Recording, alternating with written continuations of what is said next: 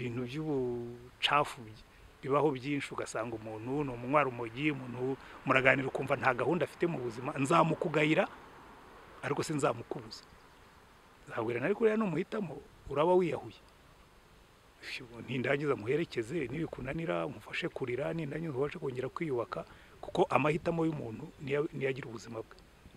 Ngira ngo wenda tukiri kuri iki kijyanye n'urubyiruko nibi byose tuvuzeho ni mugire ubutumwa muha urubyiruko rw'iki gihe muri ibyo bice byose kugira ngo rurusheho kugenda rwitwara neza.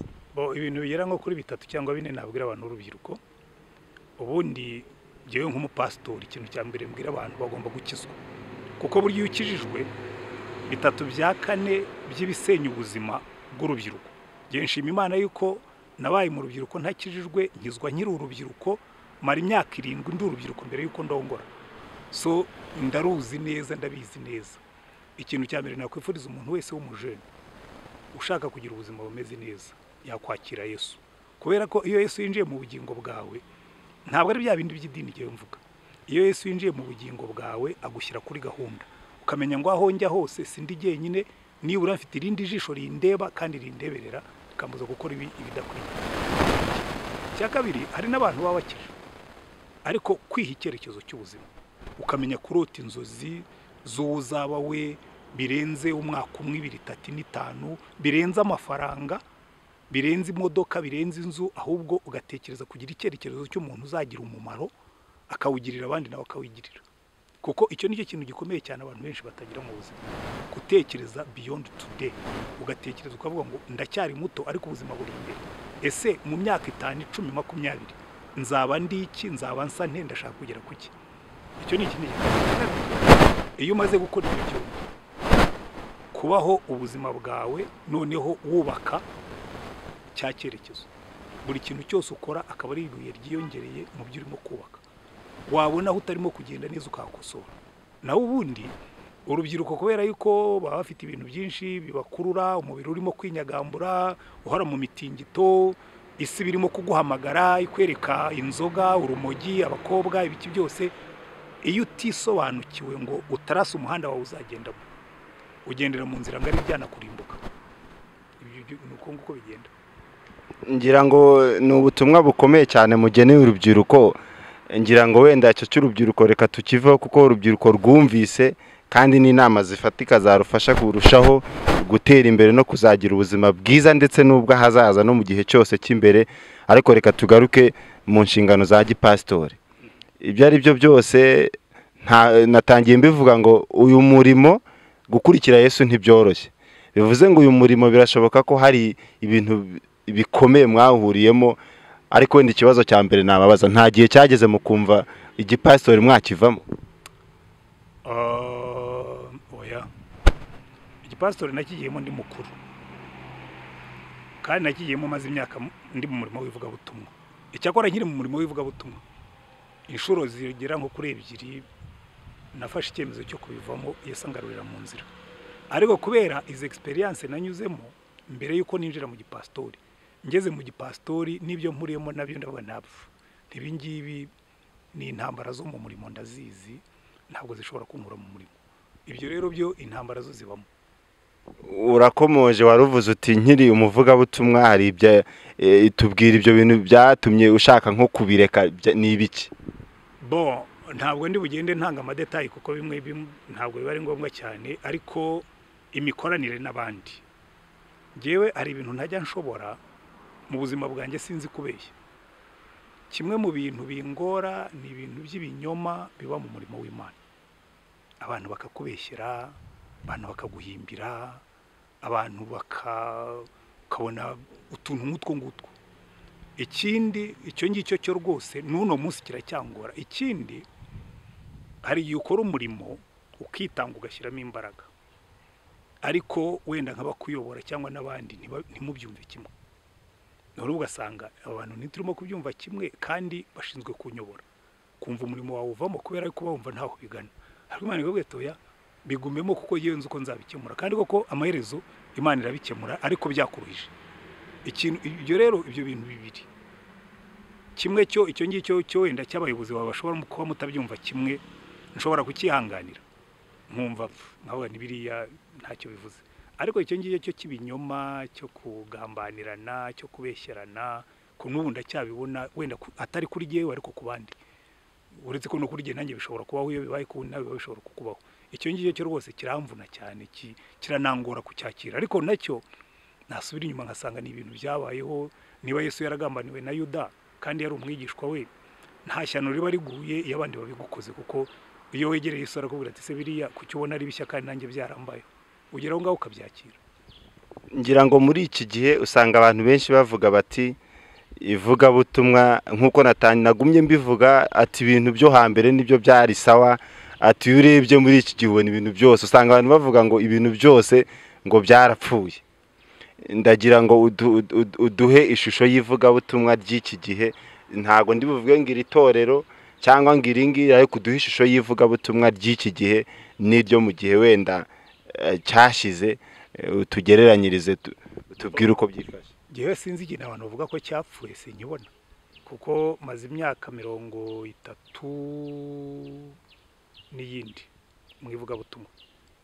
Muri imyaka 37 maze mu ivugabutumwa, uko byari bimeze mbere, abanyabyaha bariho nibo bakiriho, uko abantu bakiraga ubutumwa n'ubu baracyabwakira, ahubwo ngewe nibwira ko ikibazo cyabayeho kiri muri twebwe.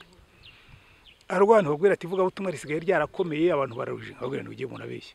Ba Paulo bavuze ubutumwa bakubitwa inkoni, bakabatera amabuye, bakabafunga. Ngewe ntawe uramfungira ubutumwa, ntawe urankubita inkoni, ntawe urantera amabuye. Ntabwo ivugabutumwa ryo uyu munsi rikomeye, ahubwo twebwe twararikenetse, twararidiriwe, turica amazi, turajenjeka, turavangavanga, ugasanga umuntu ari mu ivugabutumwa ariko yarabyise bizinesi, aho kugira ngo atumbire kujyana abantu ku gakiza, atumbiriye imifuka yabo icyo ari bubakuremo, aho kugira ngo umuntu atumbire agakiza k'abantu, atumbiriye kumenyekana. Ngira ngo ahubwo icyo ngicyo nicyo mbona cyapfuyemo, naho ubundi ivugabutumwa ryo riracyari kimwe.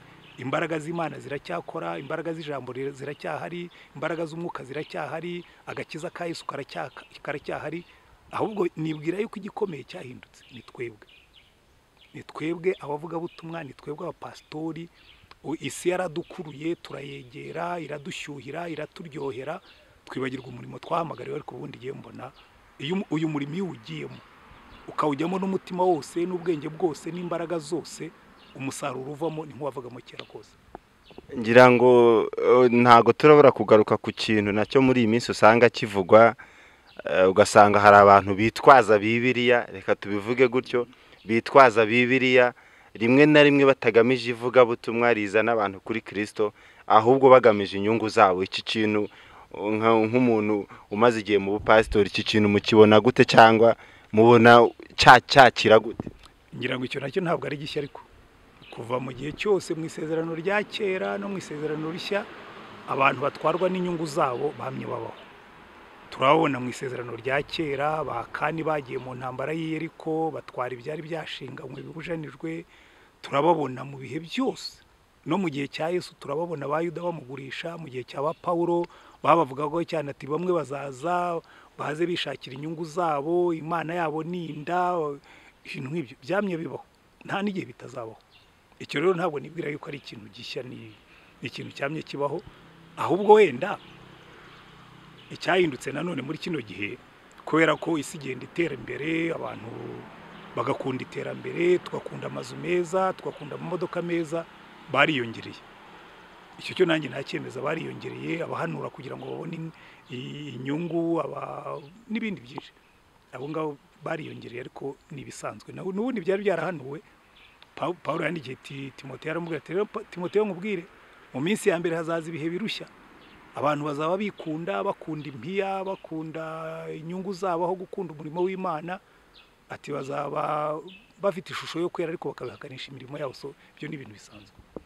None kugira ngo n'iki kijyanye n'ivugabutumwa nacyo tucyanzureho, ni ubuhe butumwa mwagenera abantu bari mu ivugabutumwa ubu, kugira ngo barusheho gukora uyu murimo neza?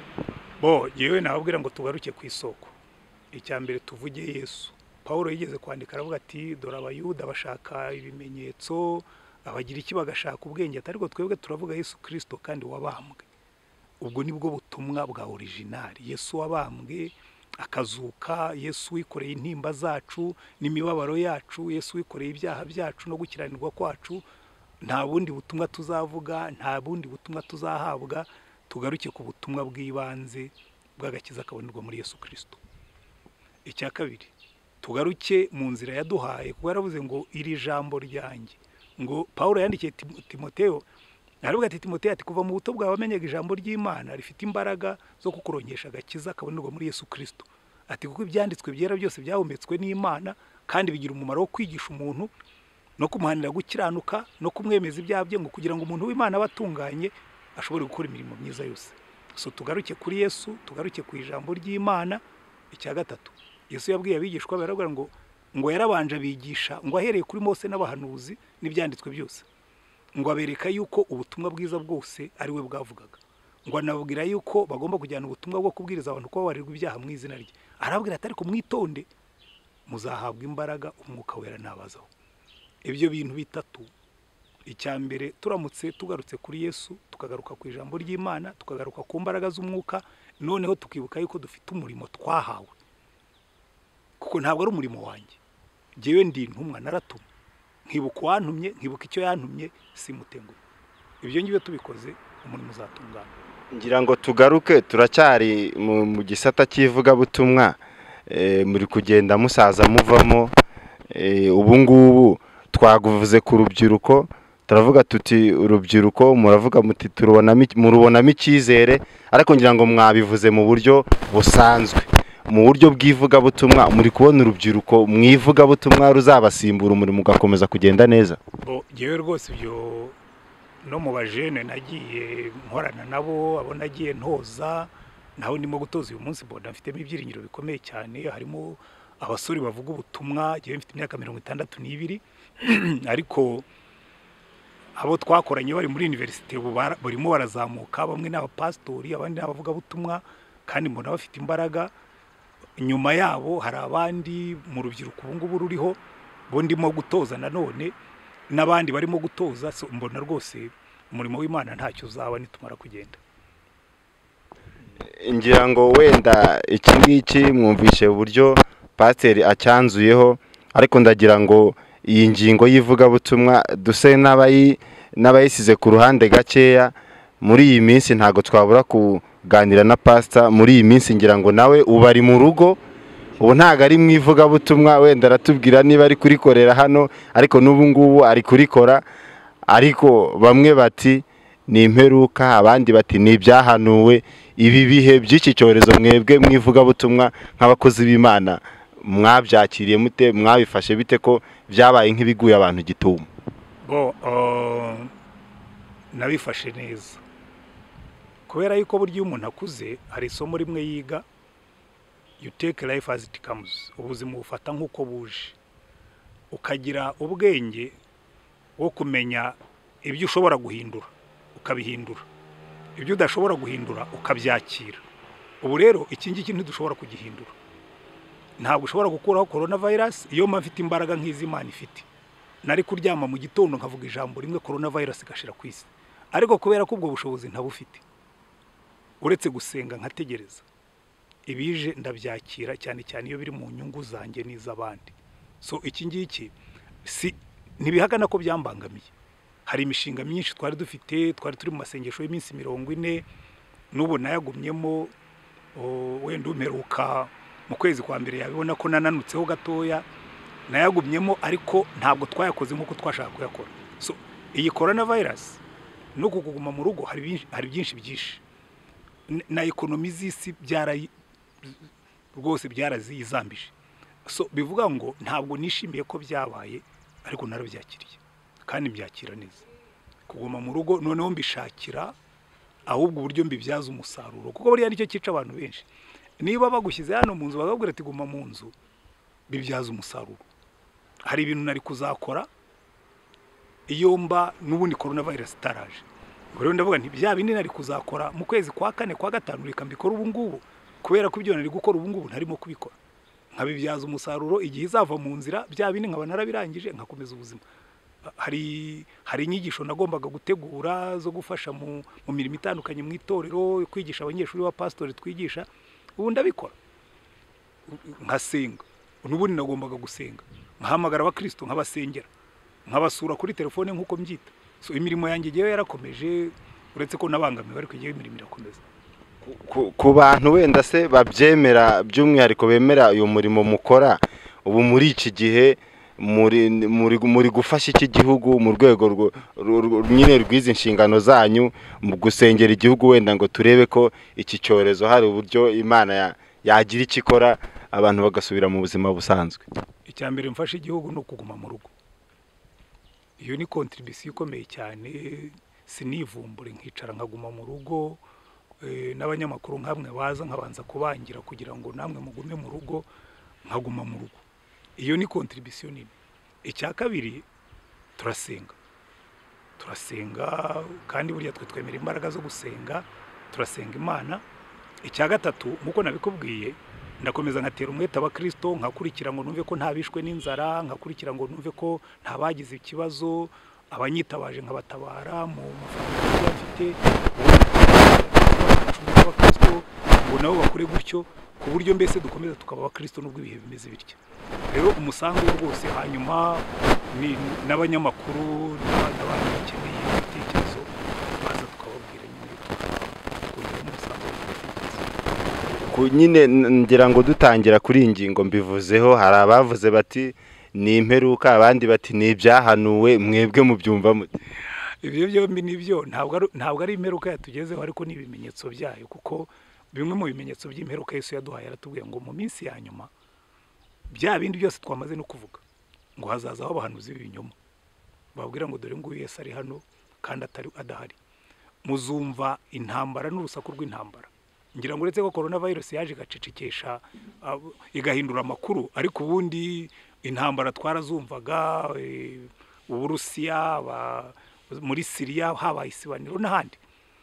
Icya gatatu aratubwira ngo hazabaho ibishyitsi hirya no hino, ngo hazabaho n'ibyorezo, ngo ariko ngo ibyo bizaba ari ibimenyetso byo kuramukwa, ntabwo yari iherezo, ahubwo ni ibimenyetso by'uko tugenda tusatira iherezo ry'isi. Ubona yuko ibyorezo bigenda biza, hari ibyorezo ubundi byabaga ari naturel, ariko hasigaye harajeho amavirusi. Nk'ubu nahoze ndimo gusoma ubuzima bw'amavirusi, uko amavirusi ateye. Nk'ubu urebye iyi corona virus, witegereje neza uburyo iteye n'uburyo ikora, bikwereka yuko ari virusi yabaye manipulated. Ubundi corona virus yari isanzweho, ariko iyi ngiyi COVID-19 bigaragara ko yabaye manipulated ivuye kuri za zindi. So umuntu arimo arakora ibintu bishobora no kumurimbura. Icyo rero kirakubwira ngo uko isi igenda ijya imbere, abantu bazagenda barema ibintu by'ubugome bitanabafitiye umumaro, bizajya bigira ingaruka ku mibereho yabo, kugeza igihe noneho bazakora n'intambara ya Magedo, hanyuma Yesu akavuga ati no, biragarukira hariya. Icyo ngicyo niko Bibiliya bisobanura. Ibi rero bigenda bitwereka ngo ahubwo abantu barimo barakora, nusoma neza uko Bibiliya ivuga intambara ya Magedo, bizaba irimo ibintu bimeze nk'ibi ngibi, aho abantu batera bombe irimo geri microbiologique, mbese ikoresha amavirusi. Nk'ubu corona uyiteye ahantu, bombe kazi kayikwirakwiza, twese tukayihumeka, bwaki igihugu cyose cyashizemo abantu, imirambo yamara kubora ukaza ukakijyamo na coronavirus yapfuye. Nuko ikoze. So bikwereka ngo ubugome bw'umuntu buragenda bwiyongera. Kubera iki? Kubera ko umuntu uko agenda yitarura Imana, arushaho kujya kure y'Imana, agenda himba ibintu bizanamurimbura. Ngira ngo ikindi tutabura kugarukaho muri iyi minsi, ibi bihe bigitangira,